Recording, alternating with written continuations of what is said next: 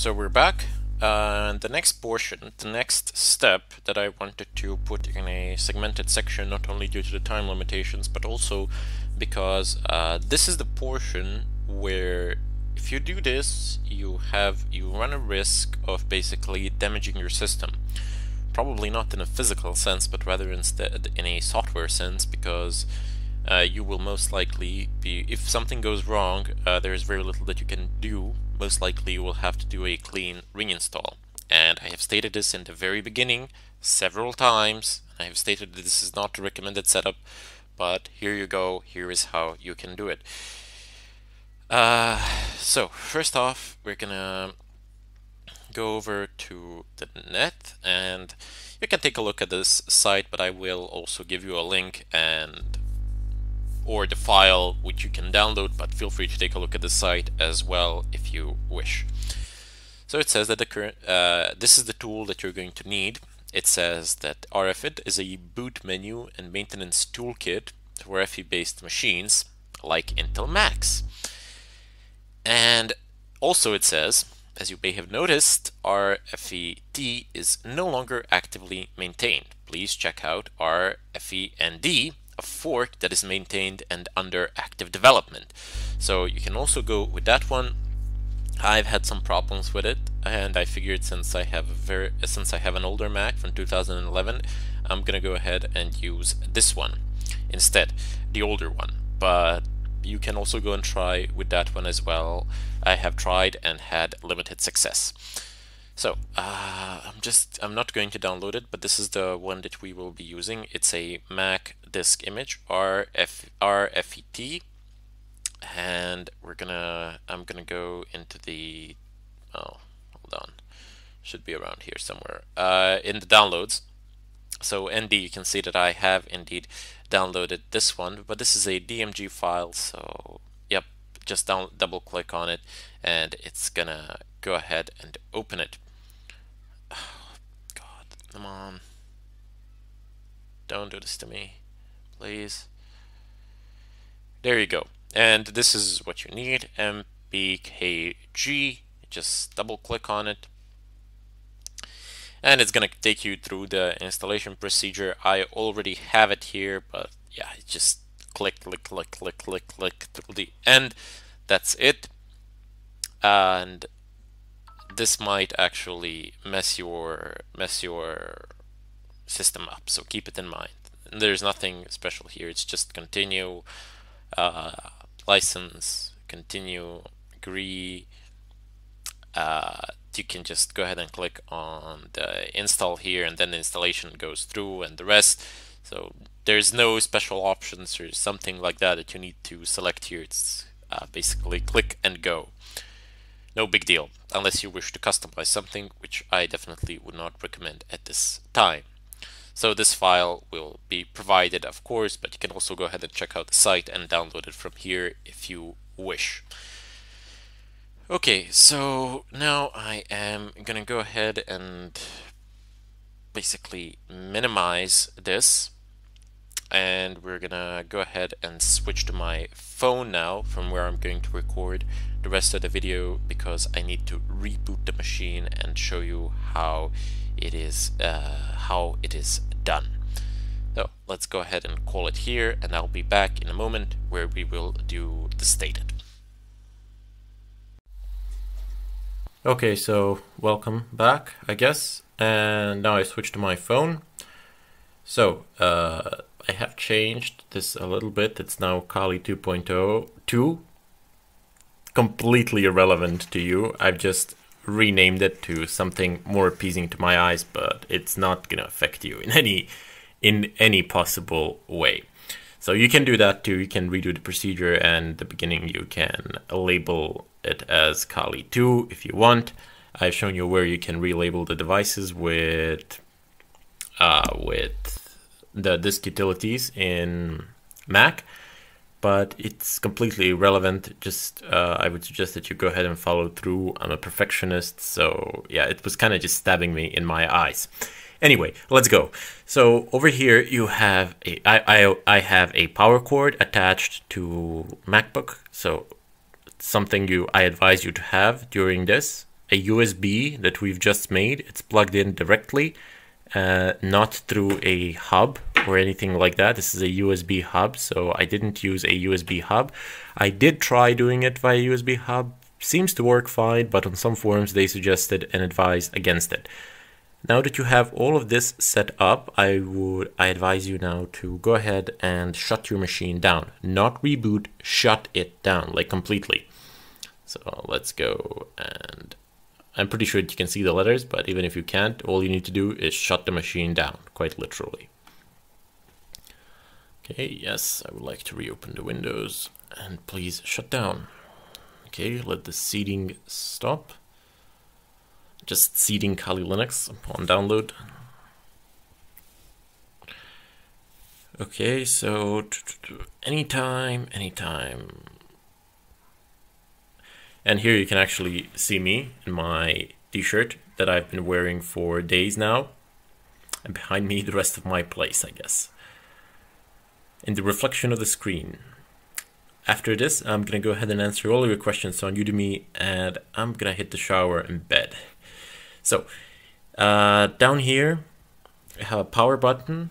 It could be in a bit of a different place for you, but basically all you need to do is power the machine back on. So, power button, very important, keep an eye on it, know where it is. You're gonna need to press it again later on.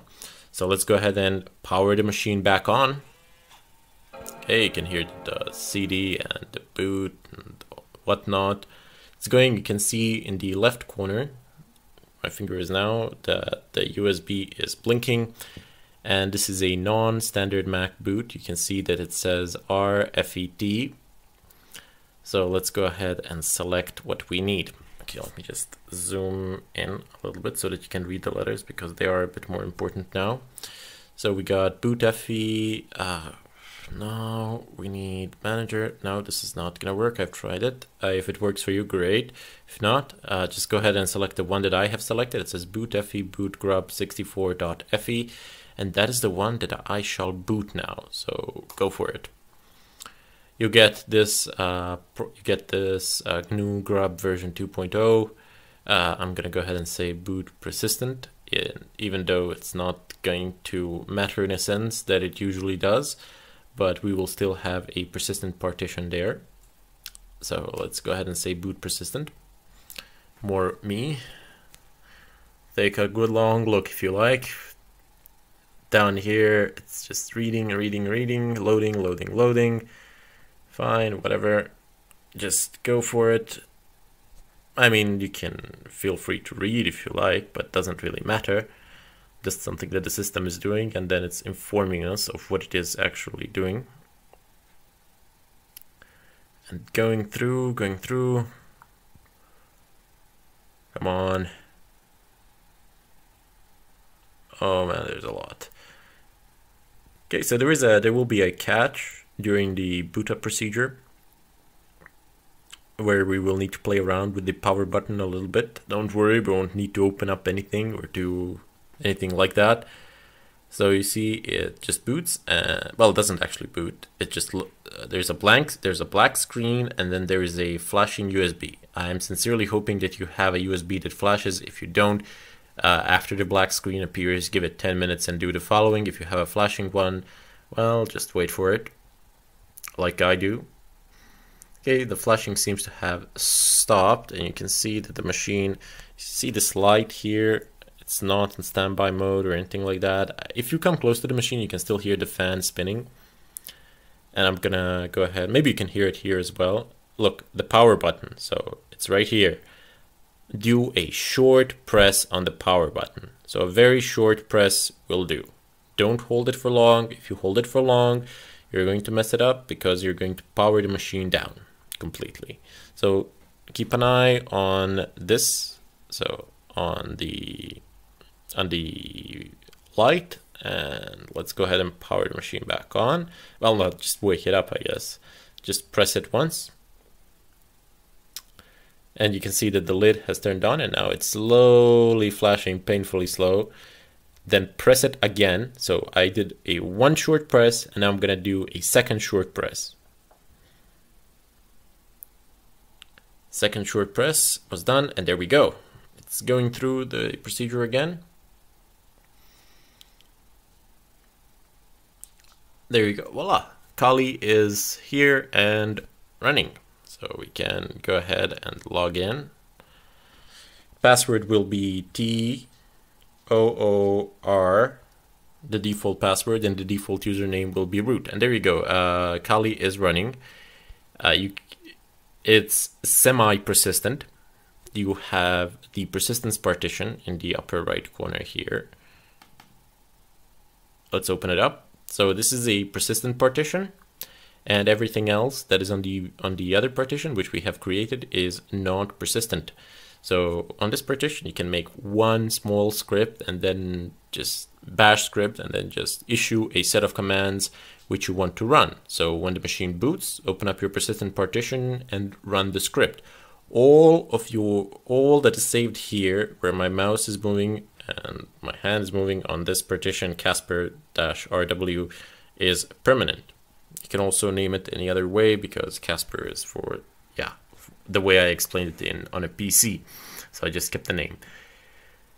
But anything that you save here will be persistent. Anything else on any other partition will not survive a reboot. So any actions that you take or something of a kind, you can save them here and then just continue from there. If you want your configuration saved, more importantly on your Kali, you can make a bash script with a set of commands that you would type in the terminal, exactly the same, and just run the bash script, and those commands will execute one by one, and it will configure your Kali every time you boot. You run the script once and it configures it to your preference. So just create the script here and that's it. If you need help with the bash script, feel free to reach out to me in the discussion section.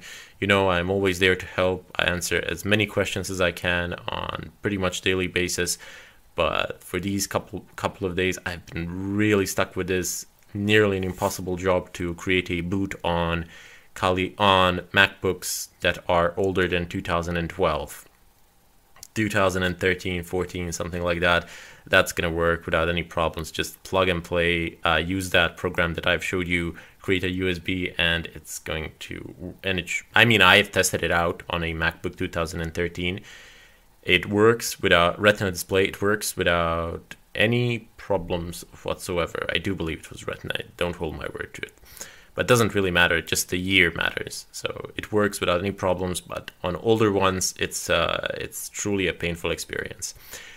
All the files that you will need for this will be on Udemy, either in a form of a link, or they will actually be there from where you can download them. Anyway, this concludes this chapter with Macs. If you have any questions with Macs, in regard to Macs, feel free to reach out to me in the discussions once again. And again, at the end of this tutorial, of this chapter, I'm going to say that I do not recommend this on a Mac at all. First of all, running a risk of being forced to reboot your system, and basically a high chance that you will encounter problems, difficulties, and so on and so forth. That said, I bid you all farewell, and I hope that I have helped at least some of you achieve your goals.